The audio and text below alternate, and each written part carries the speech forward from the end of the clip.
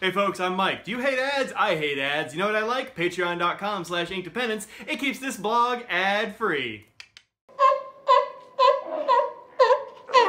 Hello and welcome to Inkdependence. Today we're taking a look at some paper. This is BlankSlate paper, and this was started by my friend Dave from the online world. He got this idea that it would be really cool to be able to customize paper like we're able to customize all the other stuff we do with fountain pens. On this channel we've talked about pens, we've talked about ink, we've talked about papers, we've talked about like all kinds of things like planner systems and those and ring bound systems and all kinds of things. But generally we're just going to have to take the paper we're given, and I show you the paper, and that's kind of all there is to it because you can't really alter it. You get what they sell. Well, in this case, BlankSlate will let you design your own paper. So let's go ahead and take a look at the BlankSlate webpage and show you how paper gets designed. Okay, here we are at the BlankSlate Paper Company webpage. All of this is designed and maintained by Dave and Kelly. I've met Dave at least one pen show, maybe more than that. A couple of their kids here, a dog in the snow. This is Rochester, New York, where your BlankSlate pads will be printed, bound, shipped, all that jazz by these folks here. So this is really a family endeavor, which is pretty cool. So going back to the main page, you'll see you can order a sampler pack, which is a really cool thing to do. You can, just give them $5 and they will send you a variety of the papers and also all the line weightings and all that sort of thing. But if you don't want to do that, you can print your own guide, which is pretty neat. You can put this on your own page if you like, and you can just print this guy, and this will let you see what the line weights and see what the spacings are like, so that when you set up your paper, you'll have some idea what you're going to be getting. All right, so let's go check out this create a pad thing here. And you'll see when you get here that some stuff is flashing. You can start with a template. You can start with adding your own rules and dot grids and reticle grids and all this jazz, horizontal and vertical lines in any combination you like. And you can build a lot of very cool things with just these 4 tools. So if you click on a plus, it will add dot grids. And if you look over here on the right-hand side, you'll see dot grids. So when you're not moused over it, that gives you the full page view. And when you do mouse over it, it gives you sort of an up-close detail view, which is very useful. Because sometimes it's hard to see exactly what you've got when you've got little reticles, and sometimes it's hard to see how the pattern is propagating across the page if you only have the small ones. So this is a big improvement over when Audrey and I were designing ours. Or you can start with a template. And this is what I like to do because, I mean, frankly, it's hard for me to conceptualize what a thing's going to look like on paper and how the millimeters work and all that jazz. So you have here dot grid, which is just 5mm dot grids in light gray. This is, I think, what Rhodia uses. You can get it set up in graph paper. You can get it with graph paper plus, which is pretty neat. It gives you graph paper, but then also, once it builds out, there you go, also gives you these nice orange boxes. So big graphs on top of little graphs. Pretty neat, right? Let's go back to the basic set. And there are several others here to choose from. You can check out the Cornell ruled, which is real neat for note-taking. I think that's a pretty cool thing. You can do classic loose leaf. Check this out. Straight out of grade school, indeed. Look at that. You can just print your own. And this is showing off that they can do any colors you like. So they have some regular colors there, but then if you use the custom picker, you can put in your own hex. You can find your own in the hues if you like. It's a pretty neat situation. Or, and this is one of my new favorites here, you can add weekly pages. So check this guy. This gives you basically a planner layout. So if you want to have a pad that's also a planner, this is pretty helpful. You have your big boxes over on the right-hand side for the days of the week. You have a bunch of note-taking space over on the left-hand side. And if you're like, I don't really want to have those kinds of dots or whatever, you can just add, replace them with reticles or whatever. If you want to make sure that they're the same, you can check your margins, you can check your line spacing and horizontal spacing and that sort of jazz before you get started. But if you want to make alterations to these, you can just delete pieces. So if I delete these vertical lines, boom, now I've gotten rid of the edges, which is kind of cool. If I delete these horizontal lines, boom, I've gotten rid of that. So then all I'm left with is half a page of dots. You want half a page of dots? That's a way to do it. So let's start with a template, just for funsies. Let's use the Cornell because we haven't looked at that. Cornell is a pretty cool note-taking system that I was never taught, but it is really nice. It gives you a top bit there for a header. It gives you little orange dots on the left-hand side. or rather circles. It gives you gray dots on the right-hand side. So when you're taking notes, you can have notes about your notes, which I think is actually pretty important. All right, cool. So we've got our Cornell. We've decided that's what we're going to have. Next step, choose some paper. You have 2 papers to choose from. Both are good. I will show you both of them because I have some of each. They have their own little quirks and stuff, I suppose, but they're both very good fountain pen friendly papers. And you'll see that these are $24 each or $22 per pad for orders of 3 or more. So for that, on the HP Premium, you get 50 sheets, all printed and glue bound with your own designs on them, or you can get 60 sheets of the Domtar. So HP Premium 32 is a pretty heavyweight paper at 120 GSM, but it's also very white at 163. Like, it is white as heck. And actually, in looking at some of my pads, I probably should have reversed the papers for the various designs I used, but whatever. It was just a first shot. So these are a heavy, thick paper. They are ultra smooth as it says, and yeah, you don't have bleed through or show through, even if you pool ink on there. And I'll show you what that looks like because I've pooled some ink for you. Also, it does well to show off all the properties of inks.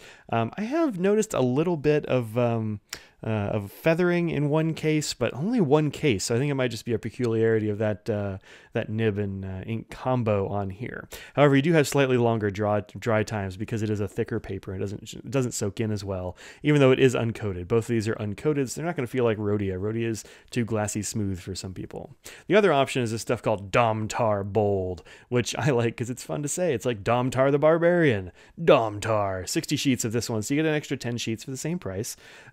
And these have really nice dry times. It says that they're good for lefties and that sort of thing, but I haven't had any problems writing on this. It doesn't seem like it bleeds or feathers or spreads at all, although you do have a little bit of maybe show through because it's a slightly thinner paper, but I mean very little. So once you've decided what paper you want, let's say we'll get some Domtar.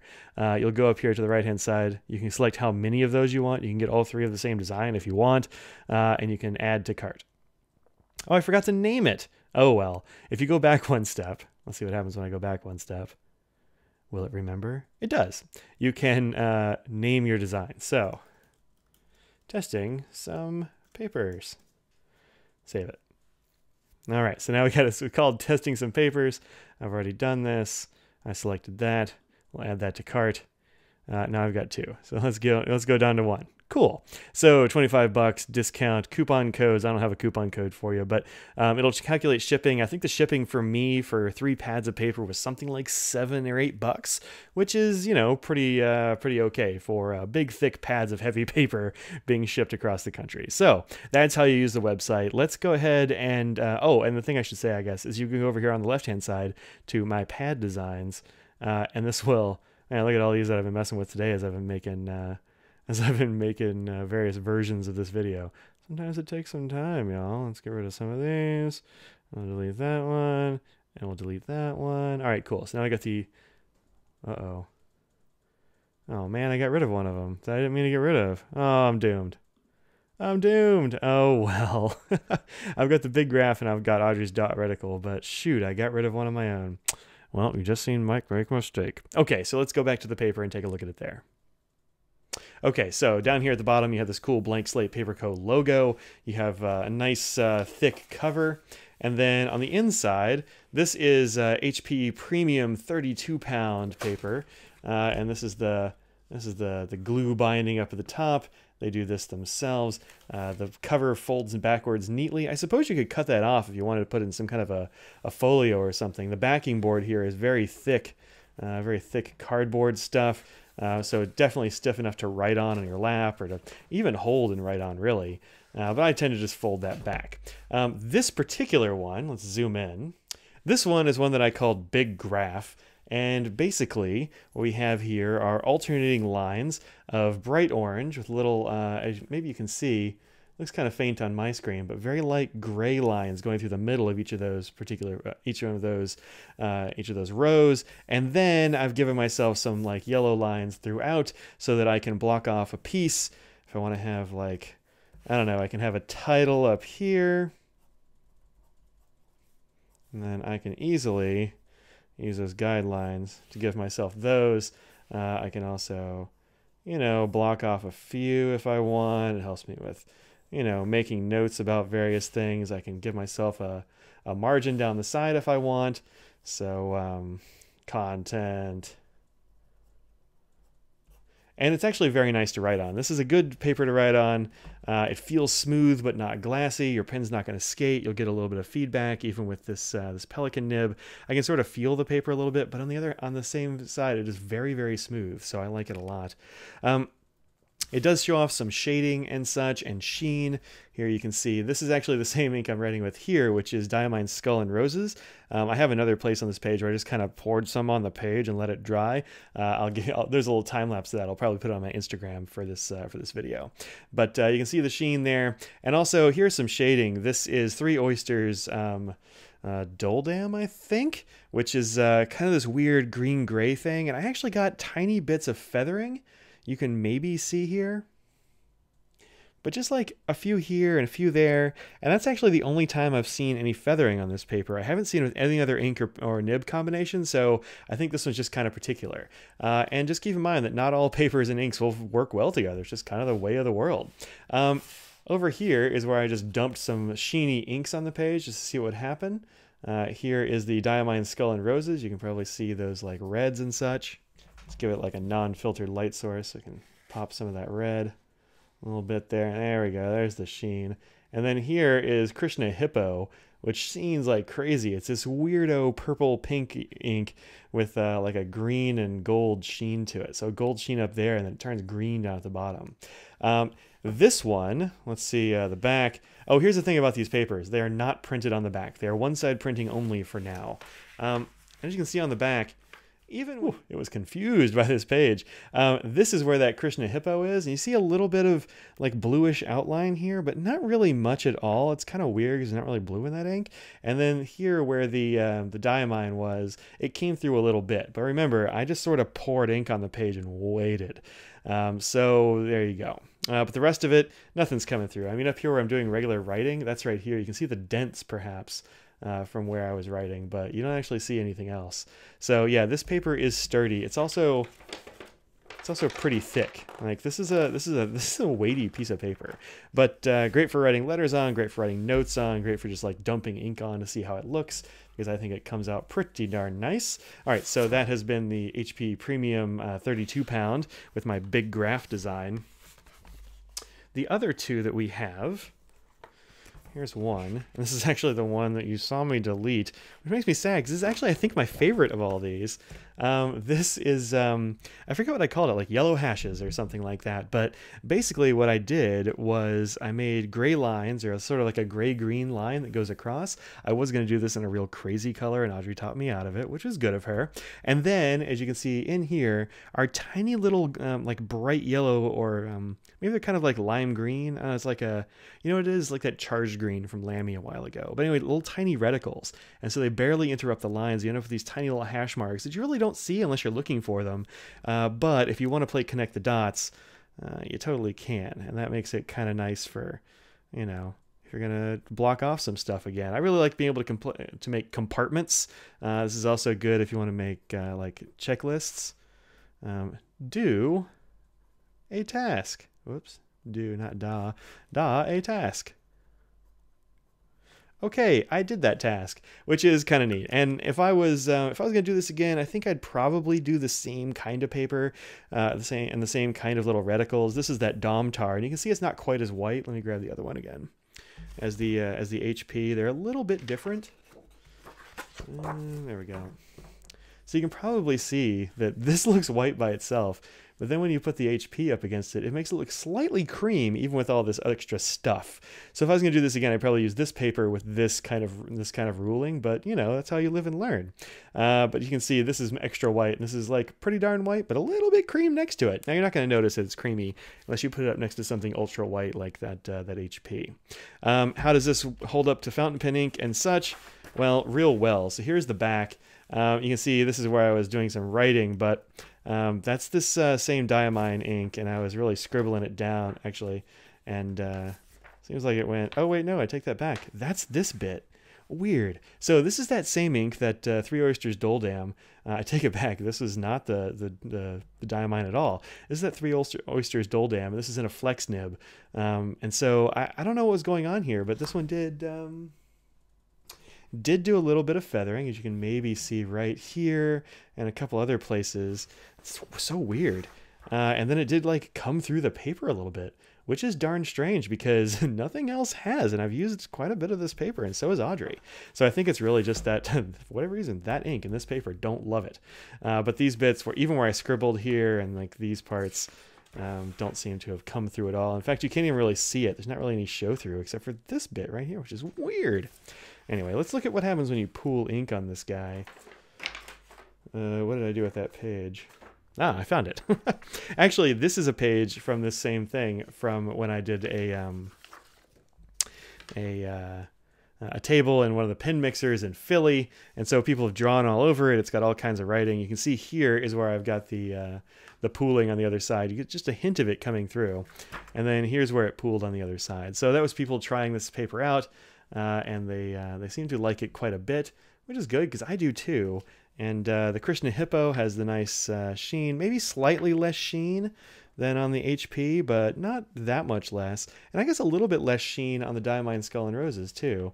Although again, not a whole lot less. So some still coming through. And you can still see the sheen in the words, I think. There, Krishna Hippo, you can see the flash. That's that Diamine Skull and Roses stuff. So you still get the sheen, you still get shading, but it's not quite as apparent, I suppose. But still, eminently useful paper. And then here's one that Audrey did, and this is something I haven't shown before.